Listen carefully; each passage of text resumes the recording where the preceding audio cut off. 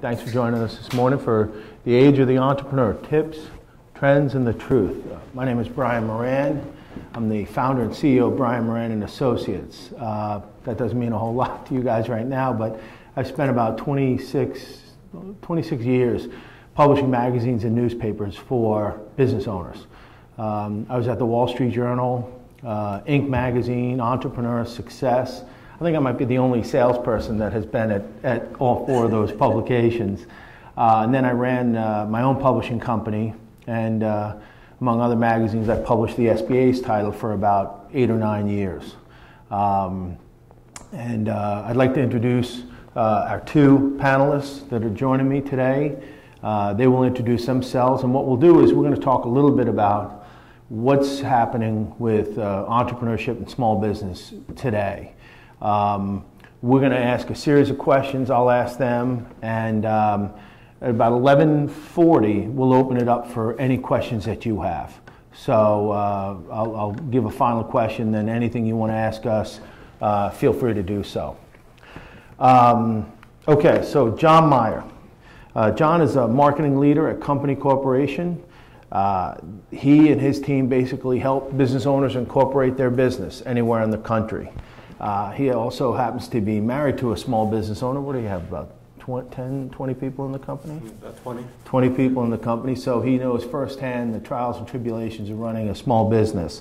And he's actually a proud graduate of Loyola University right here in Baltimore. Jack Bienko is Deputy Director of Entrepreneurship at the U.S. Small Business Administration. He has a fancier bio. Jack leads many of the SBA's entrepreneurial outreach strategies.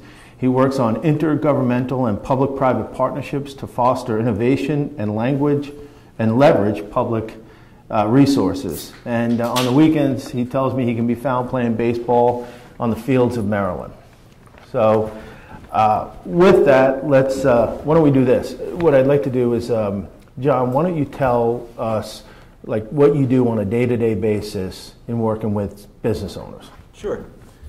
Good morning, everyone. As Brian mentioned, I work with entrepreneurs all across the country and actually all across the globe that are looking to incorporate in the United States. And I work up in Wilmington, Delaware, so just up 95. I work for a company. The parent company is called Corporation Service Company, and it dates back to 1899. The two gentlemen that wrote the Delaware corporate laws founded this company. So they wrote the laws on like a Tuesday and started the company on like a Wednesday, Thursday. So a great example of capitalism there. But the small business brand is called the Company Corporation, and I lead a team of professionals that help entrepreneurs. We get about 1 million to 1.5 million entrepreneurs that are coming to our websites each and every year to learn more about incorporating, about starting a business, what type of business licenses that you need. And you can find our websites. It's incorporate.com and llc.com.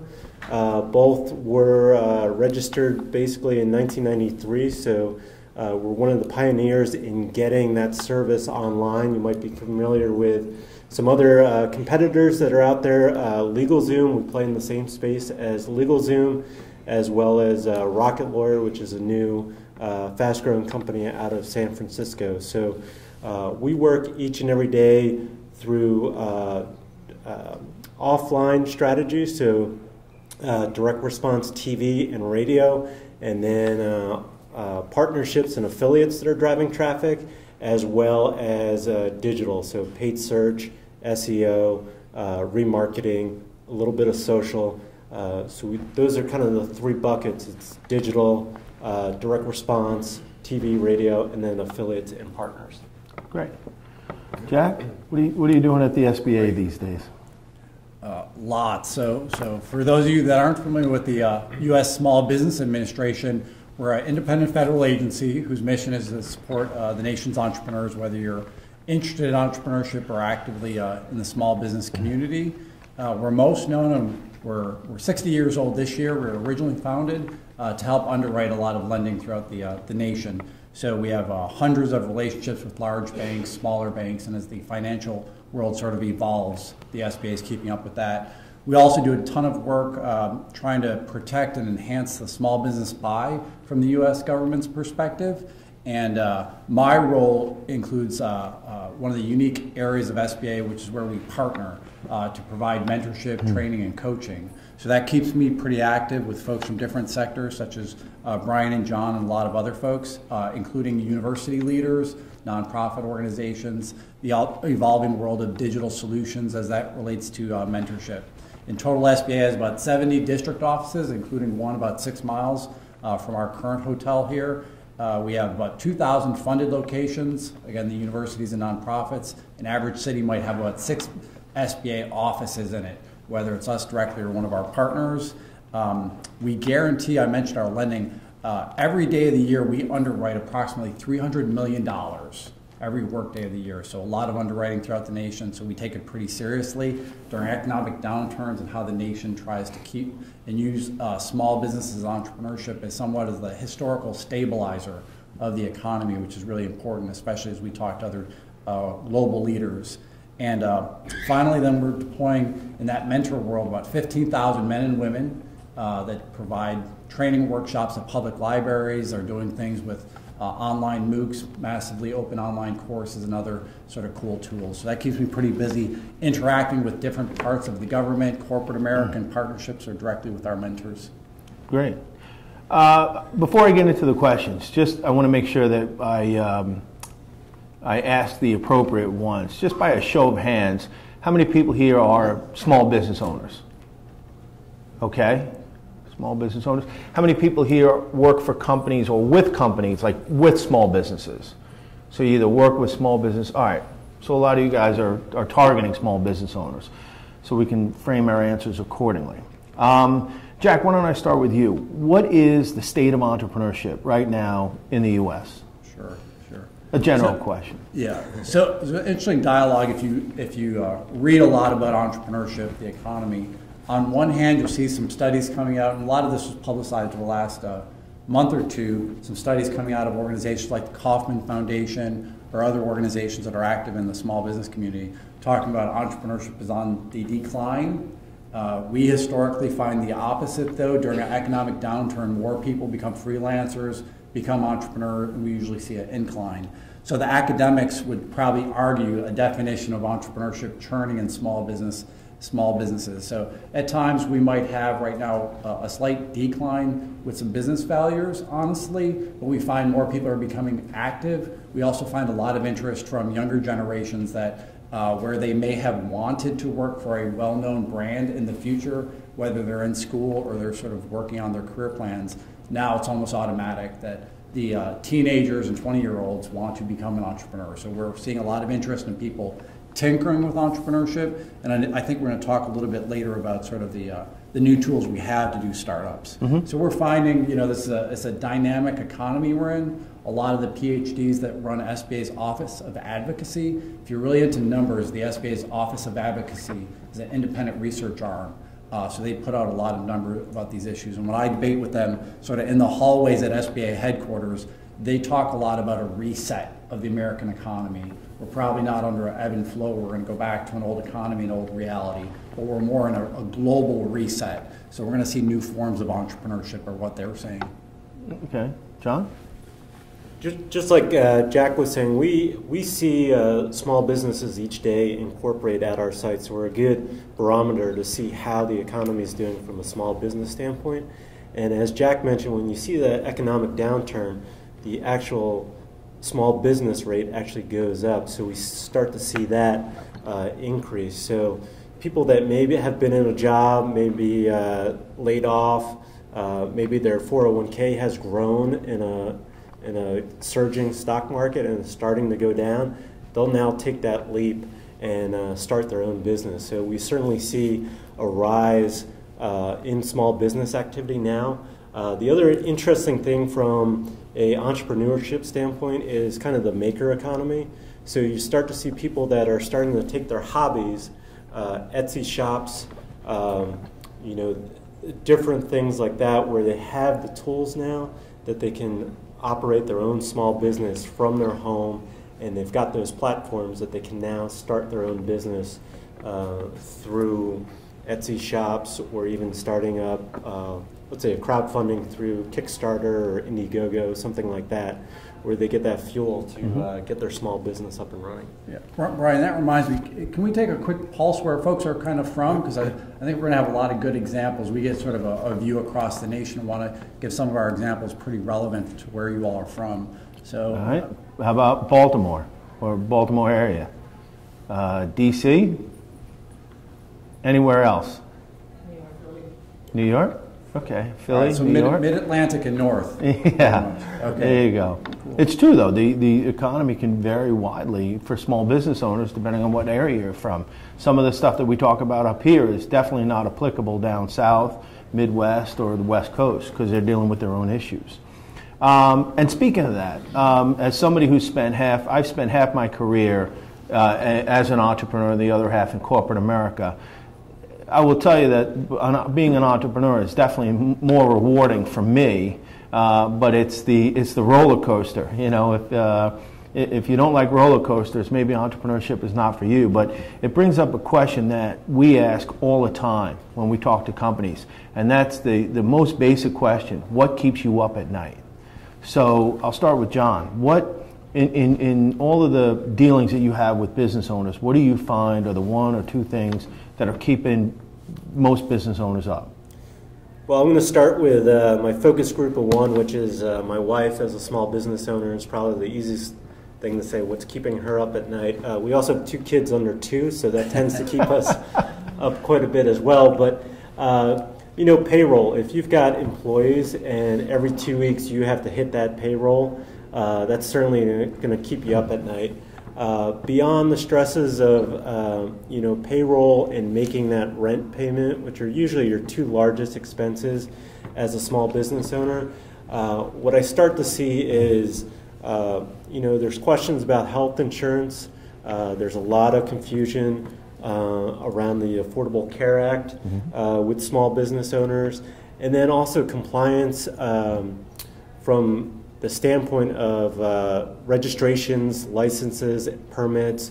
Do I have what I need in my local jurisdiction to actually do the business, or am I going to get stuck in some type of situation where authorities are going to come after me and give me a fine? So when you talk about payroll and rent, I think it's a larger subject than that is cash flow.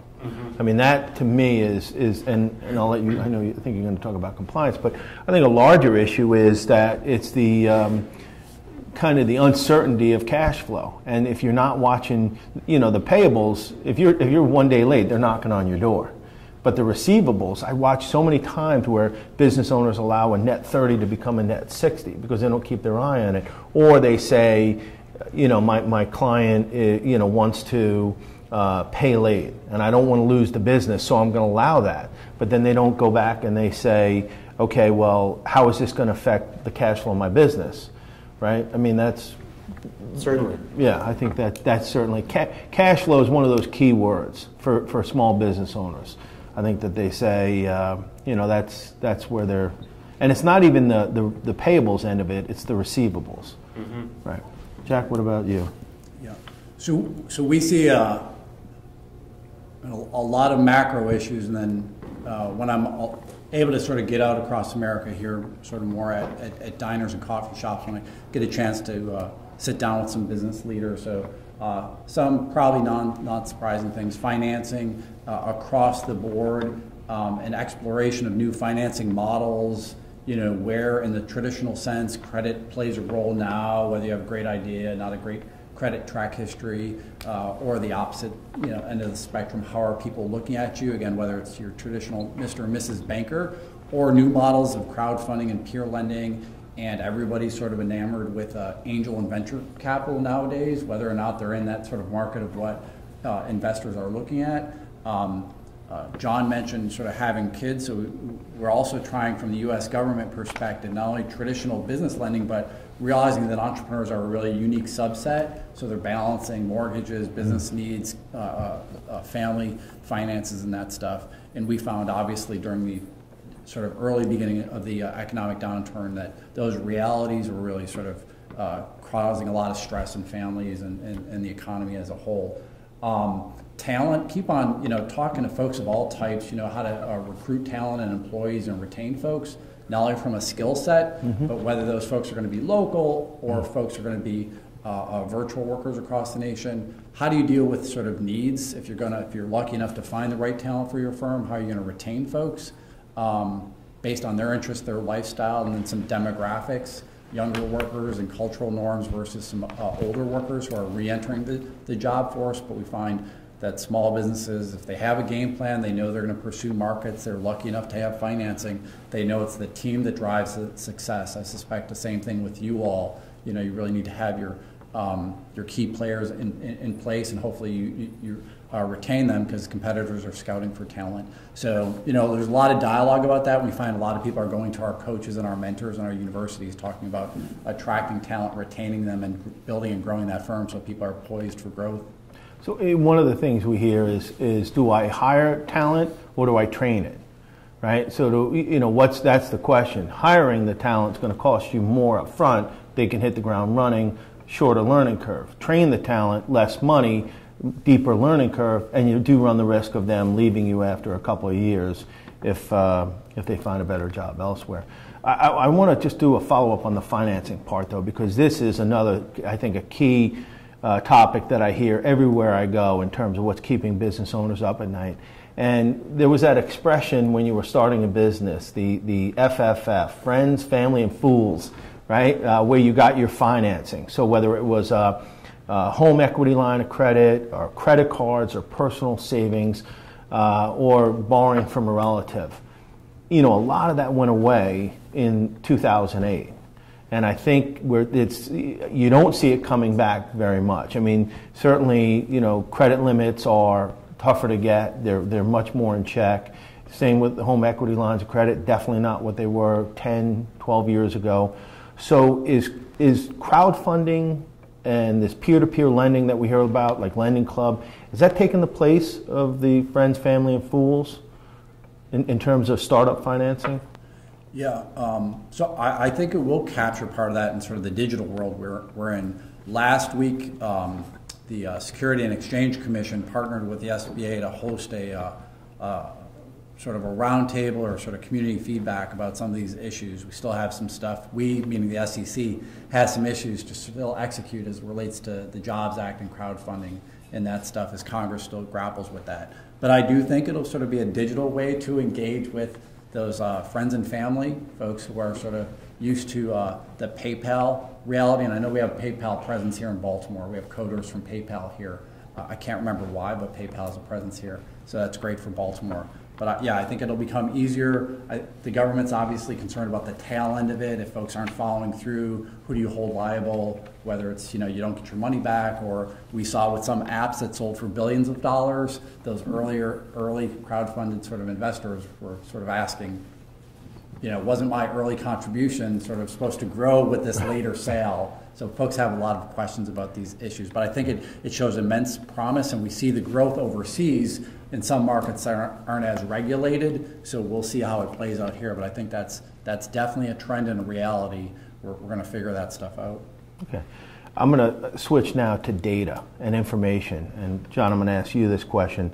There's a lot of talk about data, right, and the availability of data, like never before. I think I saw one statistic that 90% of all of the world's information has been generated in the last 2 years. To me, that's just a lot more hay. When I think about data and information, I think about the needles that will help me in my business, and where do I find it. So when I hear all of this, there are millions of websites that are available to small business owners to help them run better businesses. It just means it's a lot more hay, right? A lot more hay to find the same needles. So I'll start with you, John. Where are business owners, do you see, going to get information today? Like, are there reliable sources? Are they sticking with traditional media? Are they going online? And if they're going online, where are they going? I think there's a lot of different spots that they're going. That you could go to kind of the old school method, which was, hey, go see a SCORE mentor, which is a great organization which is in a lot of SBA offices where you might go find a mentor, find research documents. So you've got that, you've got your associations, but really, we're at a digital conference here. The best spot to go to is Google, right? So what is the search volume that you're seeing from Google Analytics? How many people are searching in a geo-targeted area for, coffee or those types of things? So really from a data standpoint, if you're researching a small business and you want to see what the need is or what type of pain you can solve, I mean, there's no better spot than opening up a Google Analytics account and just seeing some of the trends that are there through Google and the search engines. Yeah. Okay. So really interested to hear from you all about this, because I think this is a reality sort of you all are living not only as sort of digital strategists, but I suspect that your customers are asking you how to manage data. I suspect they're looking at you now more to say, besides sort of getting SEO on the website, maybe in your world sort of advertising and sort of creating a digital footprint, small businesses are sort of beyond saying, knowing that it's important, but saying, okay, show me also where you're going to help me convert customers into sales or improve relationships. So really do want to hear any suggestions you all have or realities in that stuff, because we hear folks talking about even folks that are sort of late adopters talking about the tools that they know are available, not as comfortable, still trying to figure out, is that something you delegate to an intern? Or is that something you sort of recruit a talent for, or is it something you outsource or build an internal capacity? The government as an entity is grappling with this too. So I've got a lot of peers at other agencies, and the SBA itself is trying to figure out how do we utilize data that comes in from different sources. If you're really into any type of government data, including for your own needs, a lot of stuff we have with Census and IRS can be used for commercial purposes and that stuff to understand markets. You can go to data.gov. I think all the agencies have APIs and other sort of data ready sets that you can sort of pull in. And I see a lot of sort of commercial tool sets pulling those things in. I think your customers will really be interested in demographic data and other information we have. I was reading an article the other day, and I can't remember if it was out of New York Times or maybe my hometown Buffalo News. It was talking about some firms in Toronto that were using some of this place-based data. It wasn't necessarily the Foursquare check-in data, but it was for venues that are hosting free Wi-Fi. And in the small print that not many of us, including myself, read, was talking about you tap into the free Wi-Fi, they're going to repackage that and kick that out. So there was a couple leading firms out of Toronto that were doing this, according to the story, saying they're repackaging that. Now the small business owner is saying, okay, I want micro data on my likely customers and my current customers and that stuff, because of this sort of check-in or free Wi-Fi source data. And it was really helping people understanding the demographics, their interest, and connecting a couple dots without handing over literally the customer username. I still think the nation, and with public sector breaches with NSA and other issues there's still sensitivity about that. But that bold, brave new world is clearly evolving around us. Yeah. Did you just get in a plug for Buffalo? Yes, I snuck it in there. I've known Jack for a while. I think you get that in every time I hear you speak. There's always a Buffalo. They must pay you right for every time. Okay, and I agree with your assessments. One thing I'll say is that I'm seeing a lot more community engagement. People are now a lot more comfortable asking questions in communities, whether it's like a LinkedIn community or a vertical industry community about, where do you find, information, whether it's practical, and we'll get into technology in a second, or it's about employee issues, or it's about finding new customers. I think people are starting to get that they can actually put a question out there, and somebody in the next town or the next state or the next country is going to be able to provide them with an answer. So I'm seeing a lot more of that through that social engagement, which we'll also talk about. Yeah. But let's talk about finding information. There's a lot of talk about technology and small business. I actually just wrote a blog post about it. And I think in the last 25 to 30 years, technology alone has done more to help people start, manage, and grow businesses than any other factor. The fact that it's leveled the playing field for businesses. I think I said it was like it was akin to David finding a fully loaded supersonic slingshot to go up against Goliath. But that's really what's happening. So with the kind of the evolution of technology moving faster and faster, how do small business owners keep up with it? Like 3D printing, right, is coming out right now.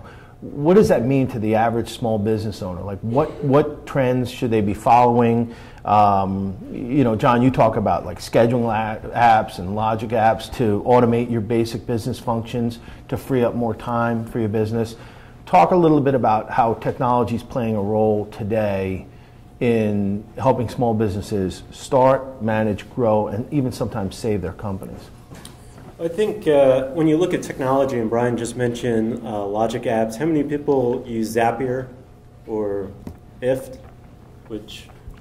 Anybody have a Nest thermostat in their home? Or there you go. There you go. Well, with those types of, they're basically smart homes, but you start to think about, as a small business owner, you have all these apps that you can start to set up logic for your business. So a good example is on the app, which is IFT. It's if, then that. Let's say it's December 1st. You have decorated your home with Christmas lights. Now, there's a section in Baltimore. Is it Hamden that has like all the crazy over-the-top Christmas lights? So you could set something up that says, okay, December 1st at 5 o'clock, I want you to turn on the power to all my Christmas lights. So you could be working, you could be down at Fells Point or over in Federal Hill, your lights come on, right? And everybody drives by your house and see the Christmas lights. So that's an example of a smart home. Same thing with the Nest thermostat. You can basically set your thermostat so you leave work, or a home security system. You can use your iPhone or mobile device to control that. Think about it from a small business owner standpoint. You can start to set up logic from a technology standpoint that, so I work with a company which is called Squarespace, which is based in New York City. They do websites for small business owners, and they have a partnership with Xero, which is an invoice and accounting system. And it's all automated. So like you set up a website, you sell something on your site, and all the financial data is just going into, it's all automated, right?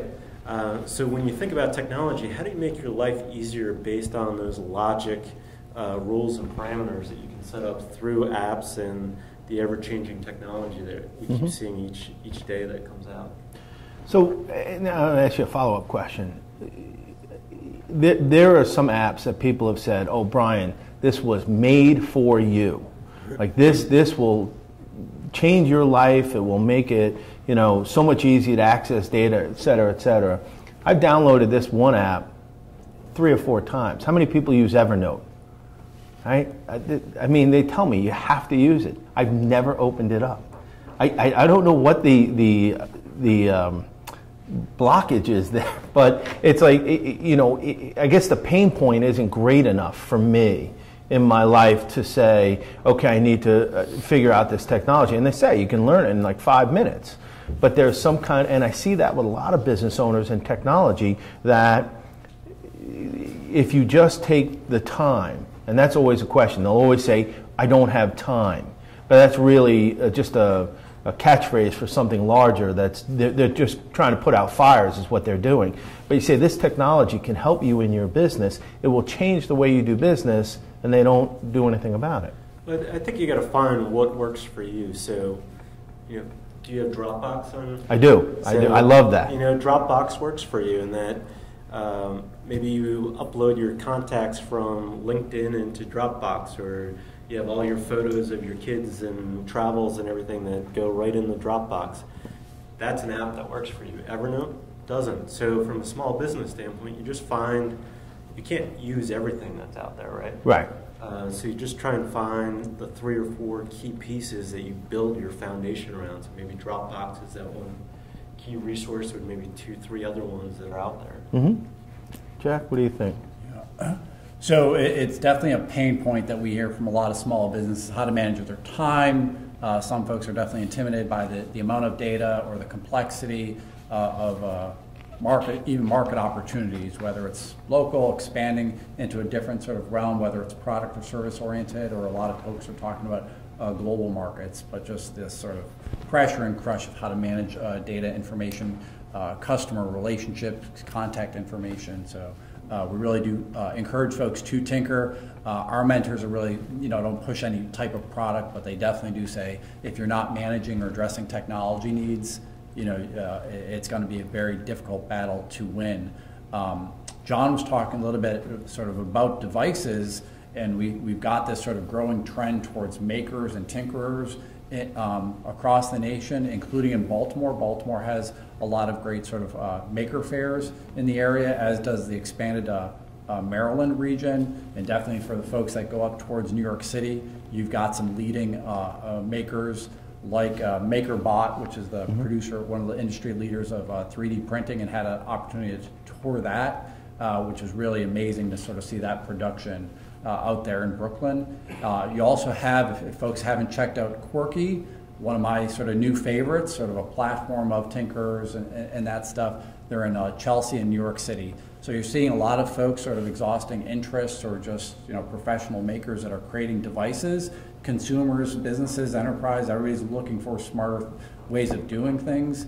So whether you're using some of these apps or even hardware and that stuff, a lot more folks are doing that. John mentioned Squarespace and their partnership with Xero. I need to check out Xero. But a lot of folks, in terms of just the common stuff of managing your finances with tools, produced by Intuit or FreshBooks and that stuff, is really important for folks. But folks are, from what I hear, looking for that integration. They don't want to learn 30 different tools on top of their managing of people, managing of customers and that stuff. So there's a need, and I think in the marketplace, more folks are building on top of or integrating tools, hopefully for that small business owner. And we often talk about small business owners work 18 hours a day to avoid an 8-hour 9-to-5 job. So really, time is precious. You all are an interesting bunch, and we just want to try to keep you sane. A lot of that is done in the marketplace and what you all are doing for your small business customers.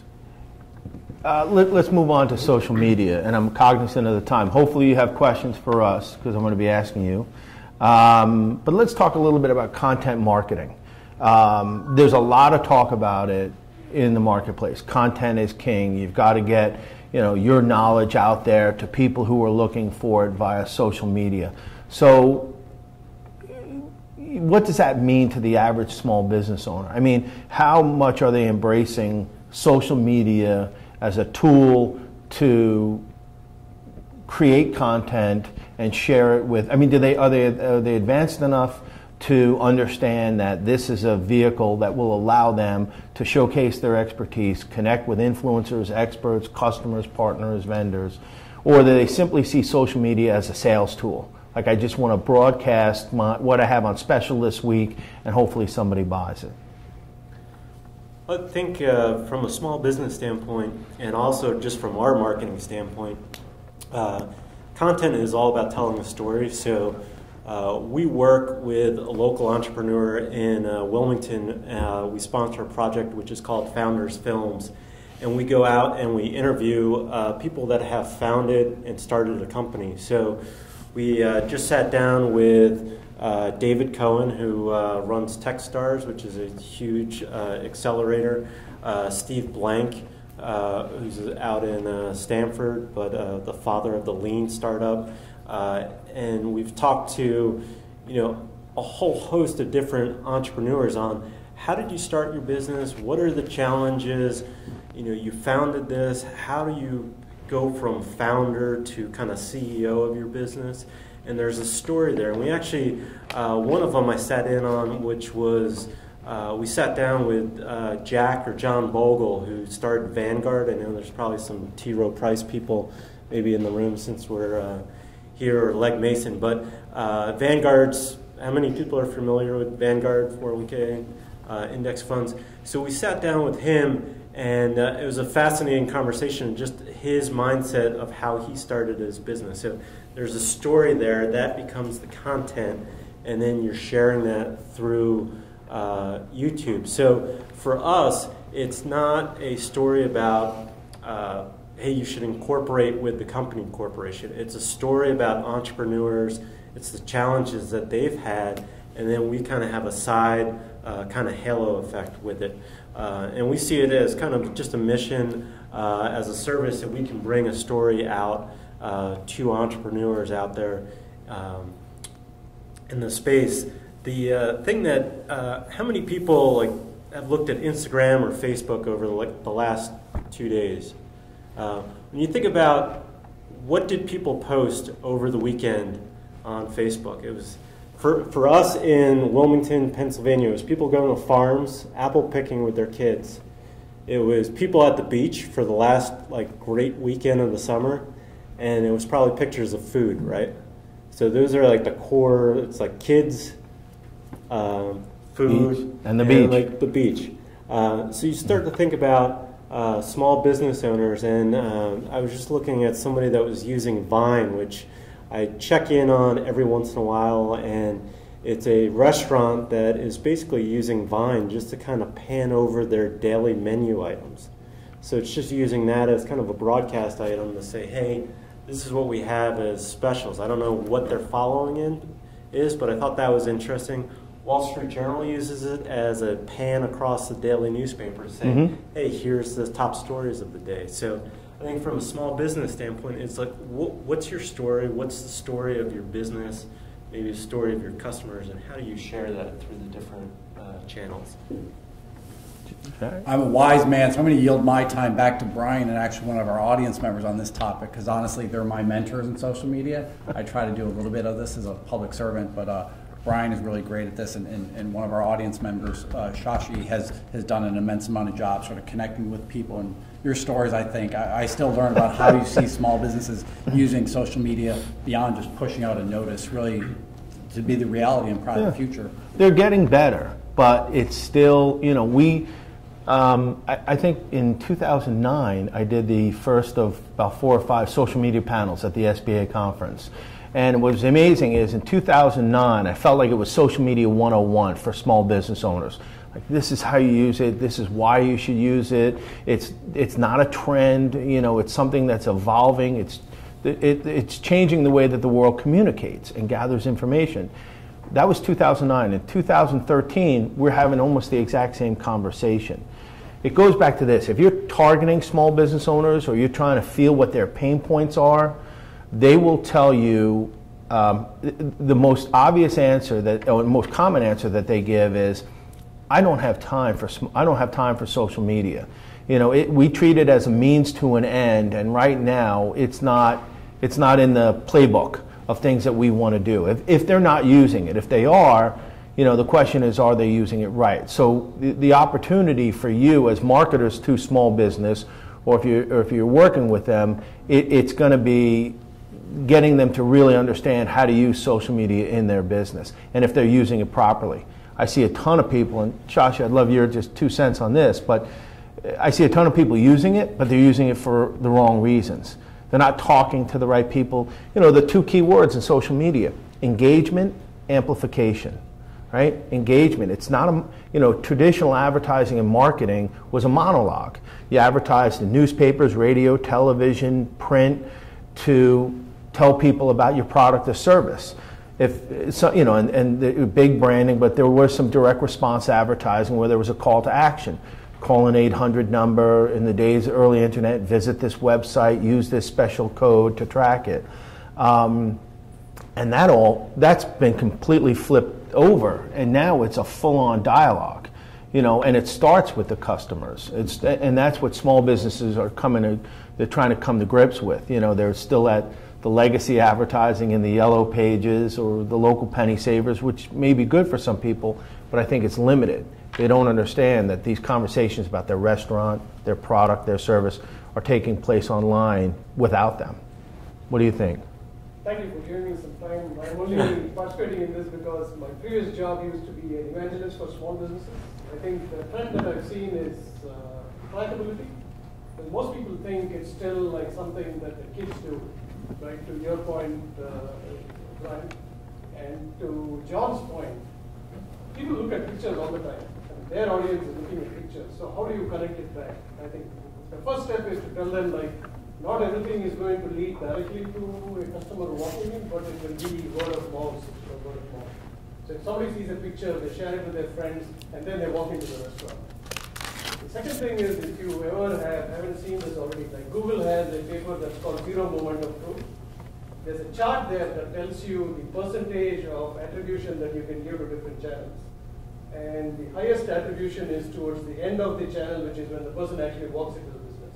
That's a direct contact. But it doesn't mean that you just like stand outside with a sign and say like, hey, this channel is the best that's working and nothing else, right? So if you show the channel, it says like people are going to check at least 3 different channels before they actually come into the business. And one of them is definitely social, and it's like almost front and center in this mix. That's what they have to realize. Like, hey, tell your story with pictures. Like if you've gone to an apple picking yard and you're a chef, and you post those pictures and say, come to the restaurant and have this. The second thing is linking to their website. Mm-hmm. Most often, like even if it is Instagram or otherwise, put a context to that. You should be, I mean, a small business should be proud of the fact that they are a small business. Where can they find more information? That's very important. And the third thing is reputation and user generated. Encourage people with signs to take pictures, give them a hashtag that they can do that. So I think that's the way to tell them, like, your success is measured on all these 3 things. And it's not a choice anymore. You probably have to do it because your audience is already doing these things. I hope that's it. There you go. Thank you very much. Let me open it up to the audience. Questions that you have about running a small business, targeting small businesses. Did we not cover something that you wanted to ask? This would be a good time. There's a question. Yeah. I'm starting a small business, and really one of my gaps is how do I address my marketing portfolio or the social media side? When I come to SBA, what am I getting in return, and how do I leverage that resource? So our mentors take on a couple different sort of profiles.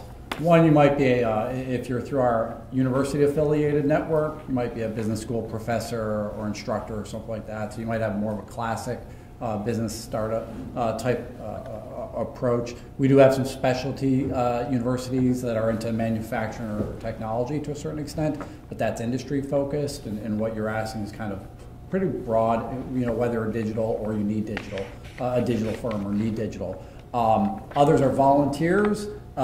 They're a wide spectrum, but more so a lot of Main Street type assistance, honestly.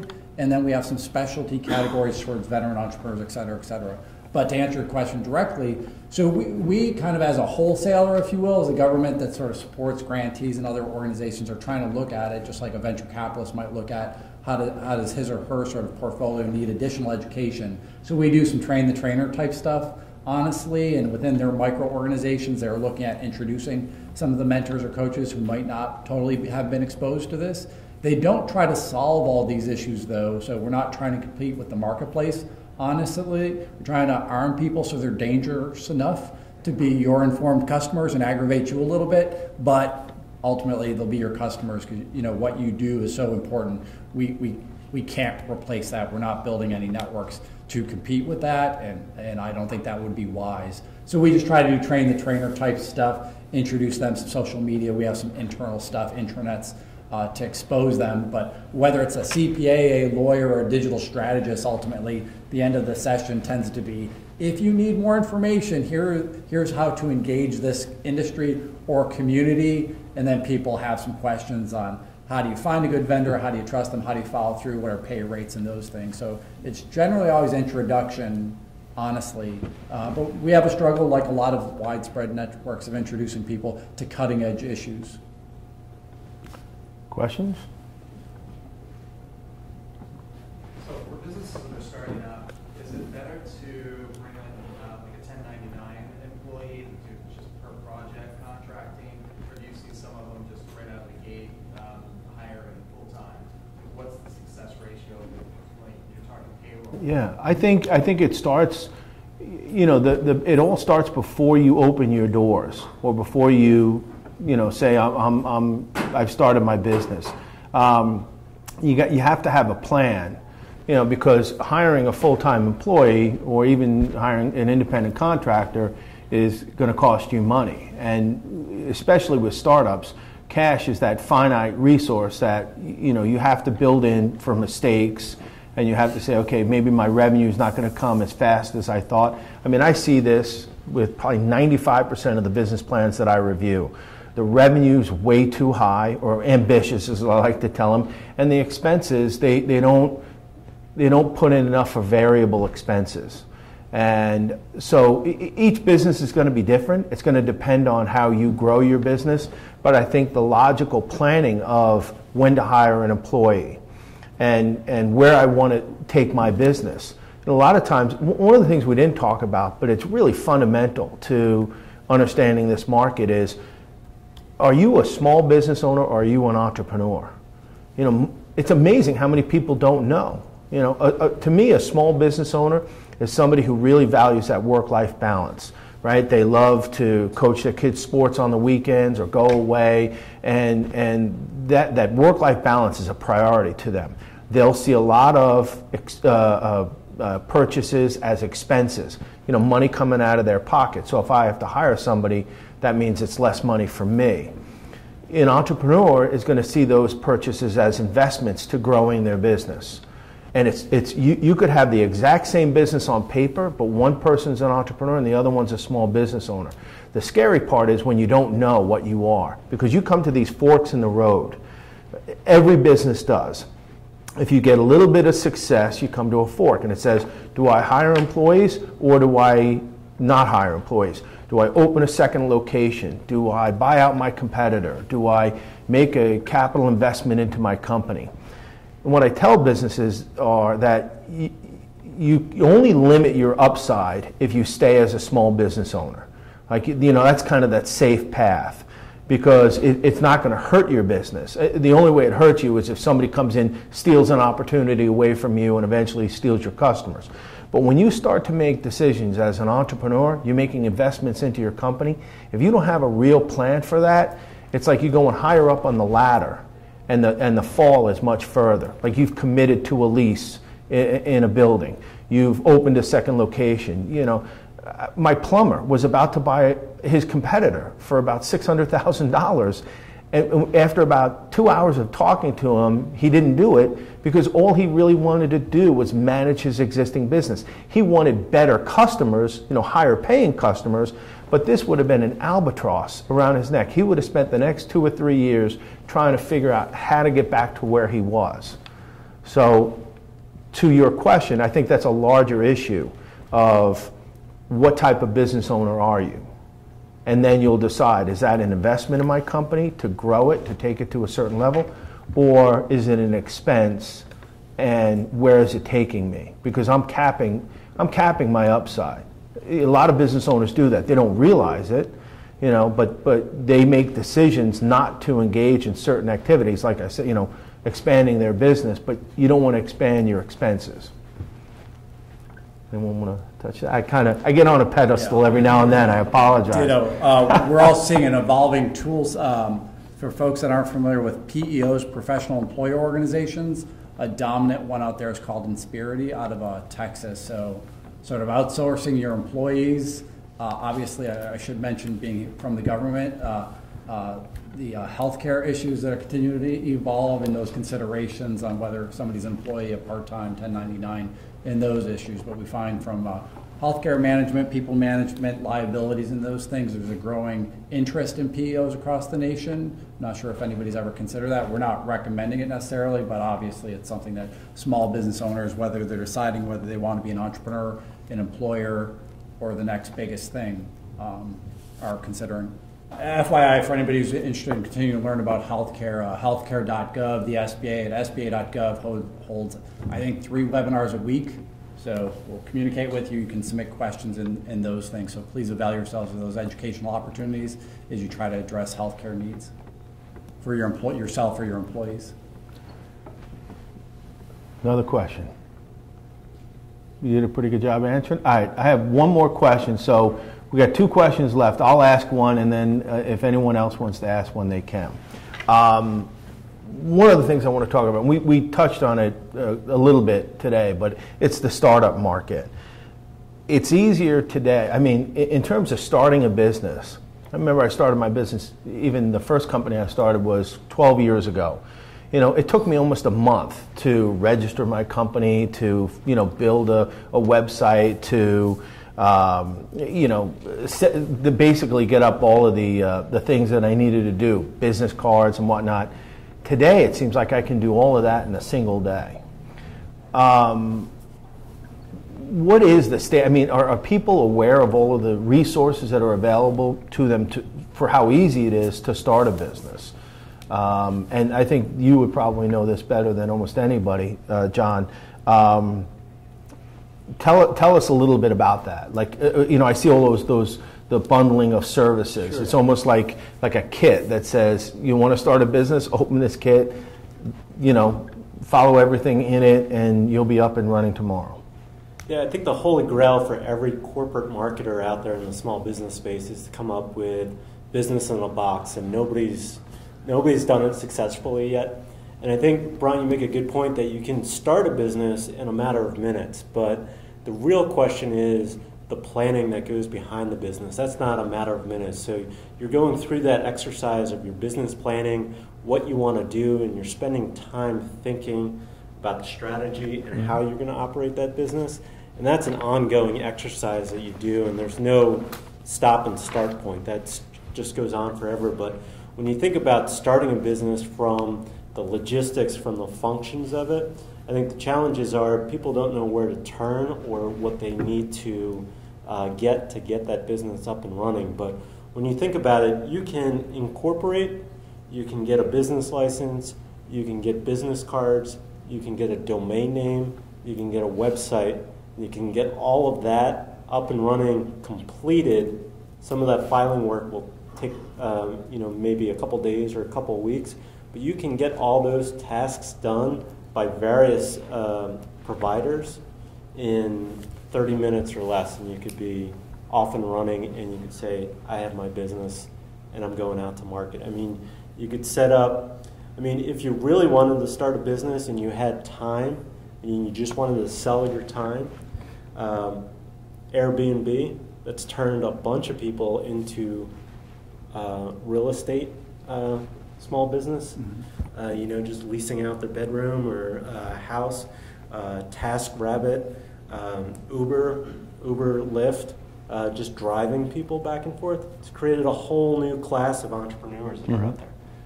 So really, it's the best time ever to be an entrepreneur with the technology that you have available to you.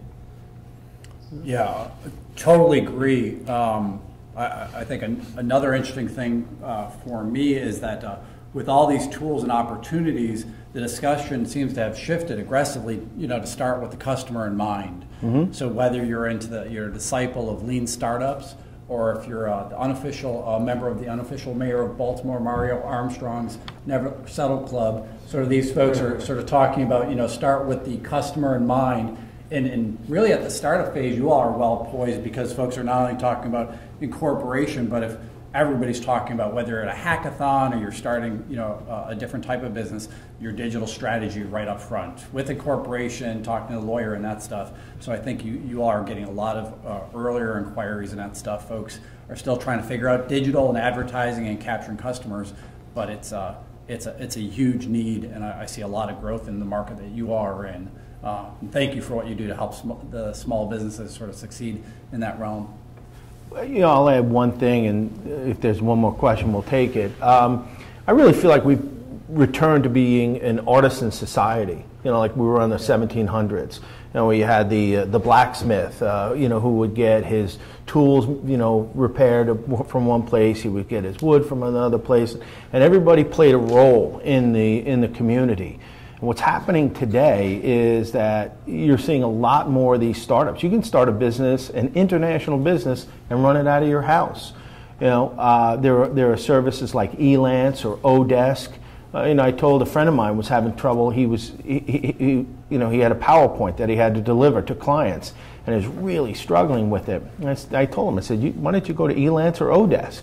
They'll do it for you. You bid it out, and you know, you can pay $75 for a PowerPoint presentation. You know, they'll show you what the rates are going on those sites. And he wrote me back the next day. He goes, that was the greatest site that I've ever seen in my life. I sent it. This woman in Arizona bid on it. We're like best friends now. And he said, I'm going to send so much business her way because there are so many people like me who struggle with PowerPoint. That's kind of where I think I see a lot of opportunities, is that if you're starting a business, you can outsource so much of the stuff that you hate to do, whether it's financing, marketing, IT, and you can focus on the things that you love to do. There was a great book. It's called Go It Alone. I can't remember the guy who wrote it. He was a Yale professor, and I actually saw him speak. I saw him speak in Baltimore, and I saw him speak at the ASBDC. Fantastic book. But he talks about the only people you should hire as a business owner are revenue generators, and you should outsource everything else and let those people. So if you're a plumber, hire other plumbers, and then outsource the back end of your business and let the people do what they do best. So just food for thought. We are right up against, it's about 11:58. Does anybody, would love to get one more question if you have it. We're good to go? Thank you all. Yeah, hey, last minute plugs, SBA.gov. We also manage BusinessUSA.gov. So any type of public data set, or if you don't know which darn federal agency works in a particular category, BusinessUSA.gov. I'm at Bienko, my last name, on Twitter. If you ever have a question, I'll get you connected to the right person in your market or specialist in our entire network. And he's at John A. Meyer on Twitter, and I'm at Brian Moran. We all got in early, so we were able to get our names. So thank you all very much.